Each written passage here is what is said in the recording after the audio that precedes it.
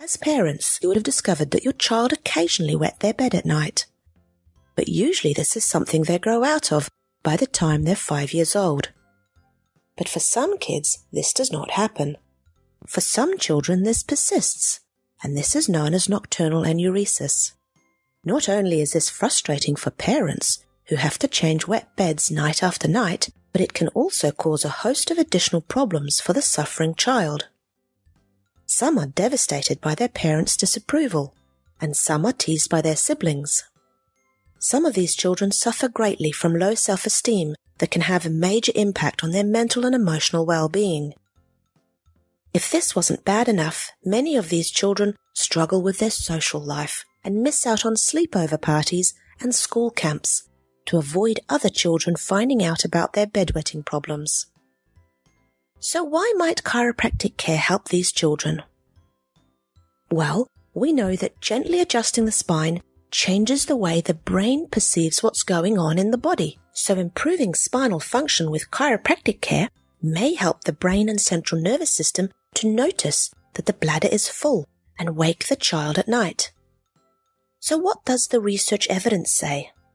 Unfortunately, not a lot of research has been done yet in this area, but there are many individual cases published in the scientific literature suggesting that chiropractic care may help at least some children with their bedwetting.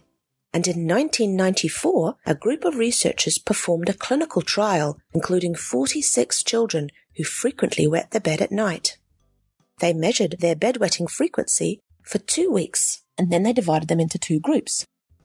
One group received 10 weeks of chiropractic care from final year chiropractic students, and the other group received a sham control intervention. They then measured their bedwetting frequency for another 2 weeks after the 10-week intervention period. So what happened after 10 weeks of chiropractic care? The researchers found that after 10 weeks, the children receiving chiropractic care had on average almost 2 more dry nights over a 2-week period. The kids who did not receive any chiropractic care had no change in the number of nights they wet the bed. This does not sound like much improvement. But when the researchers took a closer look at the results, they found that 25% of the kids who received chiropractic care actually had a 50% or more reduction in wet nights over the course of the trial. None of the control group had this type of improvement. This suggests that chiropractic care may well help at least some kids with their bedwetting, while for others it doesn't help so much. When appropriately applied, chiropractic care for children and infants is very safe and is rarely associated with adverse events. When they do occur, they invariably involve short periods of muscle soreness following an adjustment. Remember that the chiropractor isn't directly trying to treat the bedwetting. Instead, they're trying to improve spinal function with the aim of improving your child's brain's ability to process what's going on in their body. And for some kids, this seems to result in more dry nights and improved bladder control. So if you know of children suffering from bedwetting, share this information with their parents so they can try chiropractic care.